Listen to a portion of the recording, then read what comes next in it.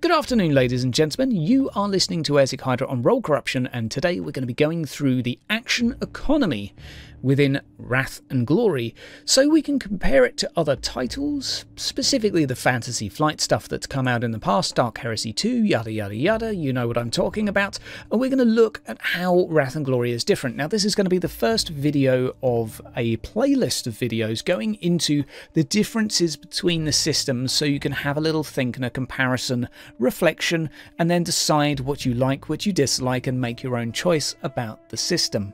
Now, firstly, we do need to highlight what Dark Heresy was, how it worked, so we can sort of make a baseline as to what the player's current expectations were and what the old way of doing it was. It's not to say the old is any worse, it's just to simply state it was different. So, generally speaking, and yes, there are plenty of talents which will make exceptions to this, but generally speaking, a player within Dark Heresy will do two things per turn. Perhaps with shouting a few sentences as well. But generally speaking, you can do one action per turn, and this could be two half actions or one full action. This makes for a very simple, in terms of formulation, action economy, because a player can look through the list and, barring a few minor exceptions, you can say, well, there's a half and there's a half, I'd like to do those please, and provided they aren't both attacks or something like that, you can generally do it. So what sort of things can you do in a turn? You can move and you can shoot. You can do a charge, which is a run and an attack. You can't run and shoot because running is a whole action. You can sprint if you have the appropriate talent, etc, etc, and again, it's worth shouting out that many talents within the game do change the action economy by making things cheaper, making things free, or allowing you to merge two actions together. But generally speaking, that is the average action economy a player has per turn. You also get one reaction, and you also get free sentences. Free stuff is sort of shout at someone in the name of the Emperor. There you go, there's your free action for the turn. Well done. Now, Wrath and Glory has changed this slightly to form an average of 3 things you can do per turn, but trying to keep a little bit of a lid on the player's power rating in terms of what you can get away with. So it reminds me a little bit more of D&D 5e, and before any red flags go up, it's simply to say that players will probably get more done per turn. A very simple comparison would be the following, and we'll try and sort of bring these examples to life with a few situations. The first is going to highlight a colonel walking down a corridor and steps through some smoke. The other side is a grunt pointing a gun at him. The colonel attacks first because he's awesome. Of course he does. So what's he going to do? He's going to draw his sword using a simple action. He is going to walk towards him the final distance of 2 meters, and then he's going to use his attack action to stab him in the face. Ta-da! There is your 3 things. Not technically possible within Dark Heresy 2, and this again isn't to say the 2 systems are better or worse. This is just simply to say that this is what you can do differently. So within Dark Heresy we would be limited by a half action to draw our weapon and a half action to move toward him. If we wanted to charge, we wouldn't have a readied weapon for either system, meaning that we couldn't charge him in either circumstance, unless we had the ability to draw a weapon for free, of course. We're going to just assume that not everyone has the bloody talent, even though it's near enough mandatory, which is why I like the fact that this game's basically included stuff like that anyway. Putting pointless XP sort of sinks to one side that every character should get if they want to be remotely competent. Let us continue with further comparisons. Let us say that now the grunt steps through and sees the colonel in front. Let us imagine that the grunt already has the weapon drawn. He is currently colonel hunting. So what's he going to do? Well, he can move using his movement. He can turn that to a run using his simple action, and then he can shoot using his combat action, keeping a free action there as well, just for him to yell, "I hate colonels!" That's something, again, that would not be possible within Dark Heresy 2, which does not allow you to run, which is a full action, and shoot unless you have the appropriate talent. So we're seeing a more mobile combat system within this, and I believe that that is the way, or rather that is the reason that this has been done, to provide a more mobile combat system effectively. By having the movement separated to the action economy, it allows you to always you can do something in terms of mobility. You're not stuck. But it's a bit more interesting than that. Let's say, for example, we're going to make this a little bit more crazy. our Colonel, if he got the drop on him, could grab him by the collar, grapple him, squeeze him tight, embrace him. Let's assume that he grapples him and restrains him. Now, GM permissions sort of provided, he could use his movement, let's say halved, for the sake of being fair, to drag him up to the door, and he could use his simple action to bash the man against the button on the door, opening the door, as his simple action, which is opening a door. Stuff that doesn't require a test is typically a simple action. So reloading a gun, simple action. Opening a door, simple action. Don't have to make a roll for it, doesn't have to, it's easy, you've done it. It's stuff that can still be done within a turn though.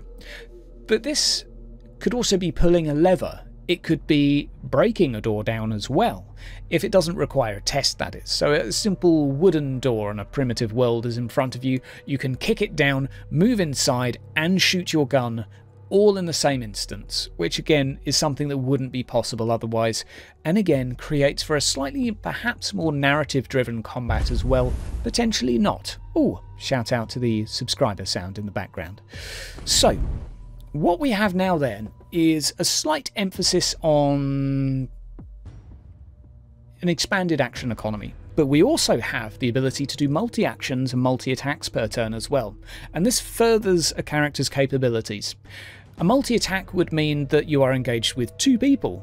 No talents needed, you can attack both of them, but both at a penalty.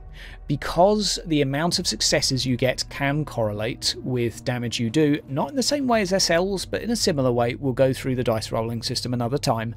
But this does mean that you can attack two people, but you'll do less damage to two, probably, but maybe not, depending on the dice results. But again, a nice system, perhaps empowering players a little bit more, I think one could argue at this point, allowing you to get a sense of increased power. But that being said, if you really need to deal some damage, you might be best off not doing that. But a nice tool to have for a highly trained specialist shooter that has lots of extra dice that they're not going to need. Sure, they could shoot at 3 targets at once, with a notable penalty, and you'll only roll damage once and apply it to all 3, but again, a lot more can be done per turn. Multi-action as well would allow you to do multiple things per turn. So let's say we have a rock we need to lift off, or a collapsed piece of scenery has fallen, boof, on top of a comrade, breaking their leg. So, strength test to start off with to lift the boulder up. Fine. Then a Medicae test to quickly stop the blood flow. That is something, again, couldn't be done in another system, but can be done in this. When I say another system, I mean the previous one. So again, both of those tests would be at a penalty because you're trying to do 2, but pretty cool, if you ask me, that you have a few more opportunities to do these sort of weird and wacky things. If you want to jump from a rhino as it's moving full speed towards the enemy because you want to hit it with your saxophone, you can do so. You will get negatives to both tests, but why not? Just roll with it. It's nice. It is perhaps a little bit cumbersome in terms of my first 10 minutes observing this action economy list. I feel it's perhaps not presented in the best way it could be, although I don't know how to improve it just yet. All I know is by having the types of action economy in the same table as the other things themselves, not just separated a bit. I feel like it's just too much going on this page, and it took me a little while to be like, whoa, what's going on with all of this? What uses which? But I do think actually having done the combat a couple times, it's fairly simple to do. Maybe it would take a bit of getting used to, but would probably be quite familiar with a D&D-ish sort of player. You can basically do one thing that involves a test per turn, or multiple if you do the multi-action with penalties. You can do one thing that doesn't involve a test per turn. You can do a movement, and you can do a free thing per turn. And that's pretty much it. And that's, I think, a nice way of looking at it. You can roll a dice for something difficult, which could be combat or could be some sort of challenging circumstances. You could do something that doesn't need a roll as well, which is your simple action, or it could just be running a bit further. You can do your movement, and then you can do your free stuff. So it's easier than it looks. It took me a few times of reading through this to really sort of get it in my head. But comparing the two systems, I do like the Wrath and Glory. I think potentially it might not suit some players at, let's say, prefer less narrative-driven combat, and perhaps as well for some of the tabletop players it might be harder to really get your head into making the most out of narrative combat. But I think I like the freedom within Wrath and Glory. I think it seems neat, the idea that you can do that extra little bit per turn to make it feel more personalised, and the simple action is a great opportunity to do that. But I do like the simplicity of Dark Heresy 2's system, which was, by the time you crossed off the list all the ones you're never going to use and all the ones that just simply couldn't apply to your character.